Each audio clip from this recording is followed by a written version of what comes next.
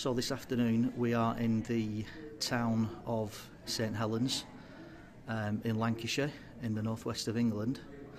Now probably when you say St Helens you think of the old conquering rugby league side, and you probably also think of glass and glass manufacturing.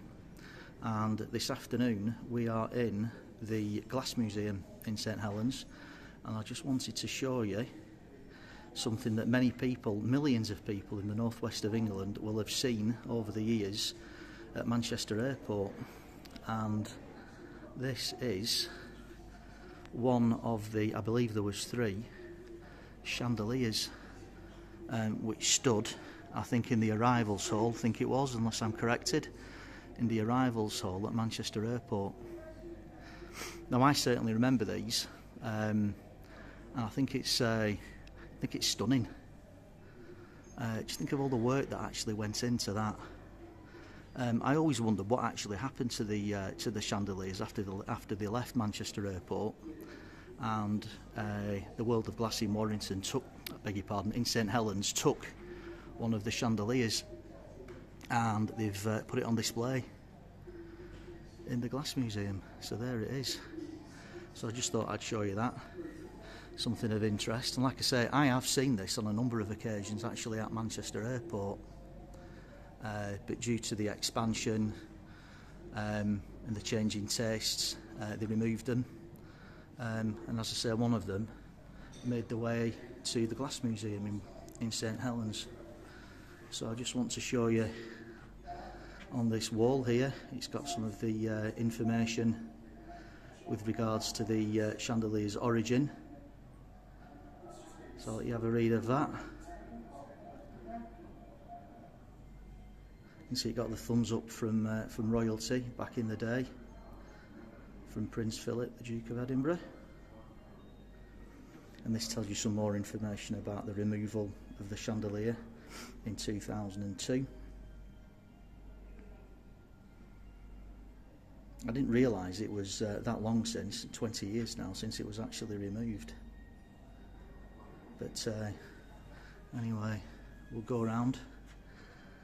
So that tells you about the design of the chandelier. A guy called Stefan Bouzas, if I'm pronouncing that correctly, was commissioned with the development of the interior of the new terminal at Manchester Airport in the 1960s. And this chap played a big part in the commissioning of the chandeliers. So I'll just move down, let you have a read of that as well. You can always pause the video if you're interested. And this tells you some more information about the conservation and the history of the chandelier. It's hard to believe that there's 1,200 glass droplets within the chandelier. Quite interesting. There's some facts and figures.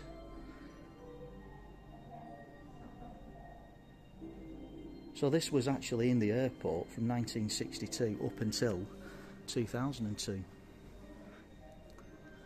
there it is in all its glory. Some more pictures down there for you. So there you go. I just thought I'd show you that whilst I'm out in the northwest of England and in the Lancashire town of St Helens. Isn't that something? Wow. Absolute work of art. I don't think the airport had commissioned something like these chandeliers these days. Probably cost too much money. And as I say, the tastes and the fashions change as well, but that is an absolute work of art, and I think it's wonderful. And I think it's great that St Helens, which is still the home of glass, not only in the UK but around the world as well, have actually managed to secure one of these chandeliers. Anyway, I'll stop babbling on for now. If you'd like to join me on my next adventure, and if I've not bored you too much, please stay tuned for more videos, wherever they might be, either in the UK or around the world. Thanks for watching. Bye.